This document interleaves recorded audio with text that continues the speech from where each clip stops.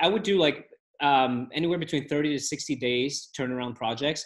And at first, like, it's so funny because my mindset was like through the gutter. Like I was scared. I was scared that I wouldn't have enough money to pay for my mortgage and my bills and stuff. And, like my thing was to say, I'm going to set things up for you with your sales. So I'm going to help you build your sales infrastructure and everything. I'll show you how to demo your product, all that stuff, build you some playbooks. And essentially like doing them the job of like a VP sales coming in who would work full time for them for the first 2 or 3 months.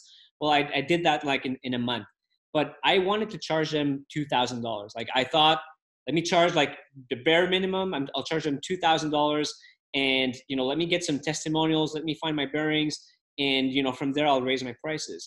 But everyone would say no. I would talk to people on the phone, like in the Valley, for example, and they were like, "Man, you're a guy. Like that sounds amazing." And then we'd get to the end of the call, and they'd ask me how much I charge, and then I would say 2,000, and then they would laugh in my face. They wouldn't really laugh, but then I would listen to the call again because I would record the calls, and I could see that they knew that I wasn't confident with the price being too low.